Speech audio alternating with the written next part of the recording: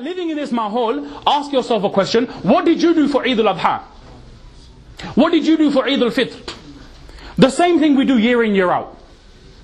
We gather together, maybe cook some rice, some pulao, maybe cook a meat curry, a chicken curry, a few samosas, a few kebabs. Then what? Sit down and we discuss about money, wealth.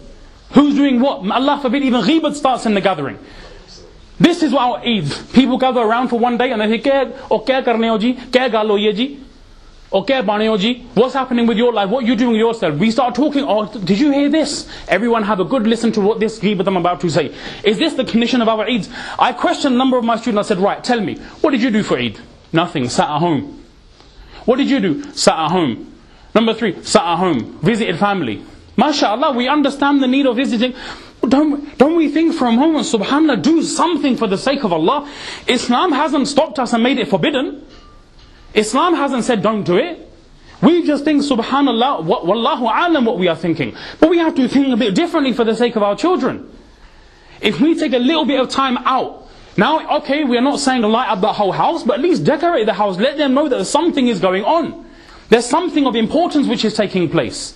Let them go out. Start with, already tell them in 10 days time there will be Eid. In 9 days time there will be Eid. In 8 days time it will be Eid. Slowly, we are getting them worked up. We are getting them emotional. We are getting them anticipating the day of Eid.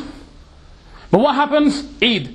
Wake up in the morning. Okay, let me get my salwar kameez on. Go to the masjid. Do a 3 hug. Go home, eat some food and go out with the boys in the evening to smoke some weed.